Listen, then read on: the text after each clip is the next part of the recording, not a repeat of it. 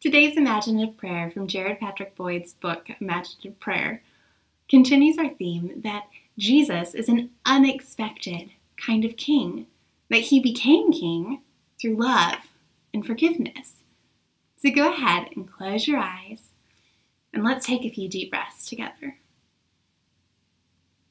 Father God, thank you for this time that we get to sit and use our imaginations to glorify you. Lord, I pray that you would open our eyes and our minds and our hearts to hear your Spirit clearly, that you would help us to see and to hear and to feel exactly what you want us to experience this morning.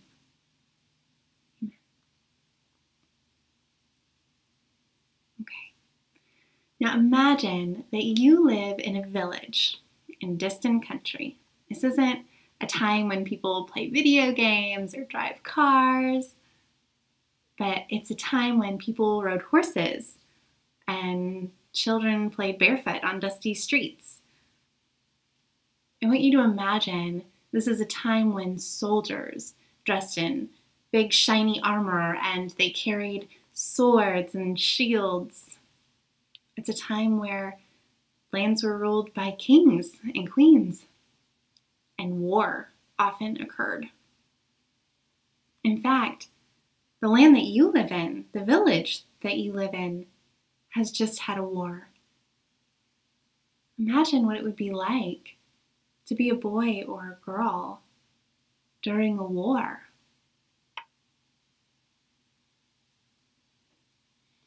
There's some big news today, and everybody's gathered in the town square.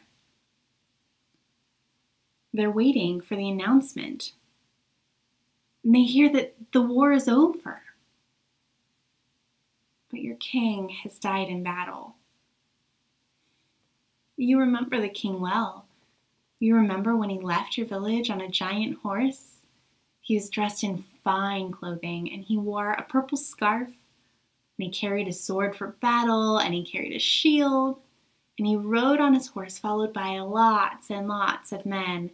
He seemed very strong. He was covered in shiny armor.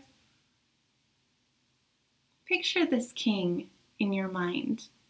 Try to remember what it was like to see him leave the village with the other men and go into battle. People are saddened that this king will not be coming back.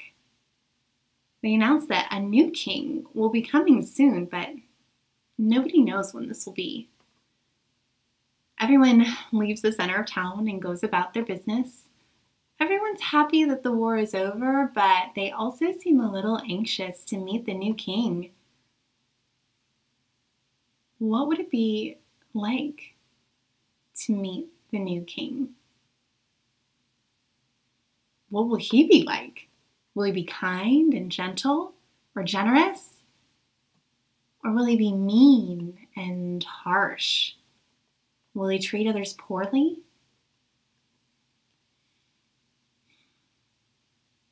Imagine now that you're walking along a road outside of the town. There aren't a lot of people who travel this road, so it's pretty quiet. You notice from a distance that there's a man on the side of the road. He looks like he's been badly beaten. Someone hit him on the head and stole his money. He's badly hurt.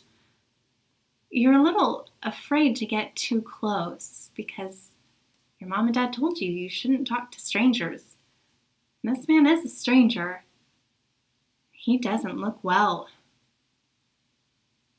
You notice there are some other men who see this man lying on the side of the road. But they do nothing. They cross to the other side so they don't have to see the man up close. No one has stopped to help this man.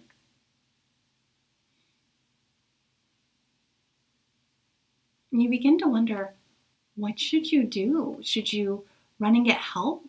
Should you try to help the man yourself? And then you notice another man is coming down the road. He's traveling all by himself and he's riding a donkey. Most men ride on horses, so a man riding on a donkey is a little bit funny to you. And you wonder, what sort of man would ride to town on a donkey? But the man on the donkey notices the man who's been beaten on the side of the road. And you watch as he gets off his donkey and he kneels beside the beaten man. He takes water from his backpack and he rinses the man's wounds. He gives the man something to drink, something to eat. He takes a towel from his backpack and gently wipes the man's face. And then he uses the towel as a pillow and places it under his head. You watch the man go back to his donkey. You wonder, is he leaving? Oh, please don't leave, you think to yourself. But he doesn't leave. He's found a bandage in another bag. And you watch as the man gently bandages the hurt man's wounds. He is so kind. And he's strong. He lifts the man from the ground and carries him to his donkey. You watch the man as he walks with the beaten man on the donkey to the nearest motel. You follow him and you see that he pays for a room and for food and for medicine for the beaten man. And then he leaves, riding the donkey into town. You follow him there too, wondering, who is this kind man? And as you head into town, you see the man who is riding the donkey and kindly and gently caring for the man on the side of the road. He's now climbing up and sitting down on the king's throne. They're giving him a crown. He has a crown on his head. This is your king. They say his name is Jesus. Jesus is a very unexpected kind of king. He's the king who came to undo the power of death. He's the king who came to defeat the power of sin. Jesus is the king who defeated the accuser, and he is the faithful king.